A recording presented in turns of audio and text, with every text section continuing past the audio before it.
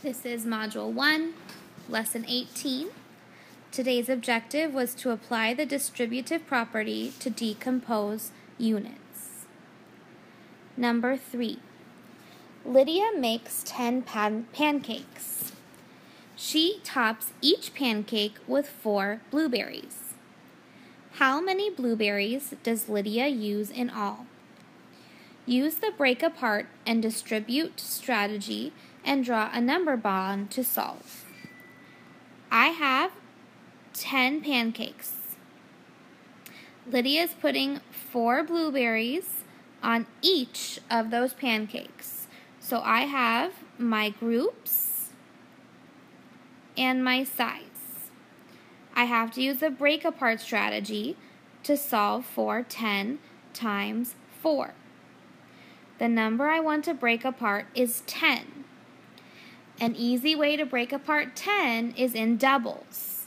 So I'm going to do a double of 5 times 4 and 5 times 4. Counting by 5s 4 times. 5, 10, 15, 20. That means my second 5 times 4 will also be 20. 20 plus 20 equals 40, which means 10 times 4 equals 40. Lydia uses 40 blueberries in all. Number 4. Stephen solves 7 times 3 using the break apart and distribute strategy. Show an example of what Stephen's work might look like below. So 7 times 3 is what Stephen started with. He broke apart the 7 and distributed it. So he thought of different ways that he could add 7 to find the easiest types of problems that he could solve. He probably thought of 1 times 6, 2 plus 5, and 3 plus 4.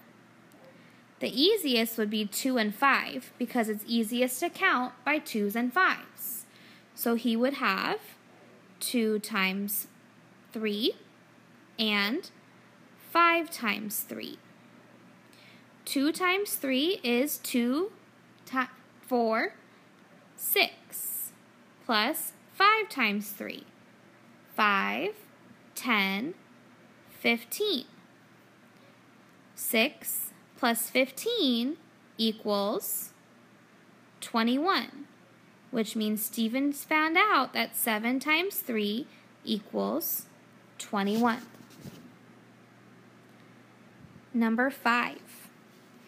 There are 7 days in 1 week. How many days are there in 10 weeks? This problem is very similar to number 3. We have 10 weeks, which are the groups. 7 days in each week, which is the size. I want you to use how we solved number 3 to help you break apart the 10 to solve number 5.